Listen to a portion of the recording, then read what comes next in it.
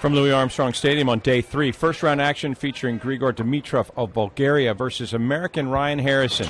The Bulgarian is the 7th seed. Both are 1 year apart in age, but there's a world of difference of late in their talent. It's Dimitrov who has matured better and quicker, who took the opening set, just handling Harrison so easily. The second meeting between these two, they met earlier this year on the grass courts at Wimbledon. Dimitrov was easily past Harrison there.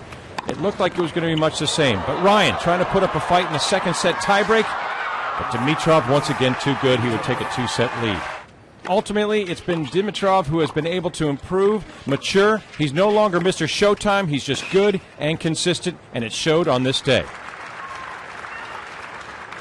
The 7th seed overpowering Harrison, and he finds himself moving on to the second round of the 2014 U.S. Open.